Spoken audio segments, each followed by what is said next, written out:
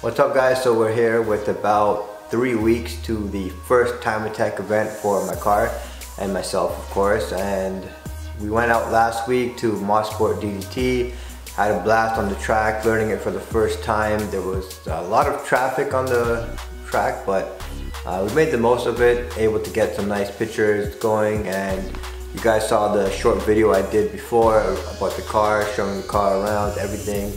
And I'm just going to talk about the setup for the car this year and what we were actually able to accomplish over the winter. And everyone knows that my front camber, you know, it's been my kind of excuse for why I can't do the best I can on the track. And now with the front camber kit grinded off, we were able to get negative 3.9 on one side and negative 3.6 on the other.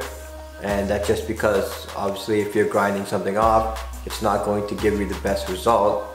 And that's the minimum camber that my front will allow right now with the height change to the weight distribution. 3.9 on the right and 3.6 on the left. The rear are both negative 2.5. We have no issue. We can actually go a lot more with the SBC camber kit, but as far as we're concerned right now, there's no need to. And yeah, the car overall weighs 2,950 pounds. It's still quite heavy, you know, I consider that 3,000 pound car, and it would be better to get more close to 2,600 pounds, but that would go, you know, for a feature, or even if I decide to go upper class to switch out my OEM glass. But yeah, as for right now, I think where we're sitting at 2,900 pounds, we should be competitive this year with the camber kit all sorted out. And yeah. I got some good tips lately on what I'm going to do with the rear coming around. We might go full soft on the rear, go a little bit higher tire pressure, or if we need to, go -3 camber on the back. But we're going to play with that at the track at CSCS, the first event, May 26th. And yeah, so for now, just prepping the car and having everything ready. And yeah. So for many people that want to know what the front tire setup is with the wide fender, I'm running a 265/35/18 tire on a 18 by 10.5 rim with the offset at 15. I think if you want to go any more than that on the offset, you'd still be okay.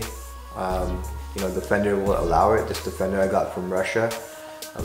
If you want to go wider rim, you'd have trouble with the strut because, sorry, not the strut, you'd have trouble with the spindle. The rim will hit the spindle unless you go really aggressive, and if so, then you might want to go camber and so on, but yeah. The rear is the 17 by 9 plus 35 with a 225/45/17.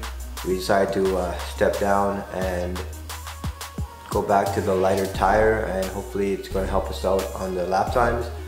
If not, we can always switch back up to the 255, but I don't think that'll be happening anytime soon.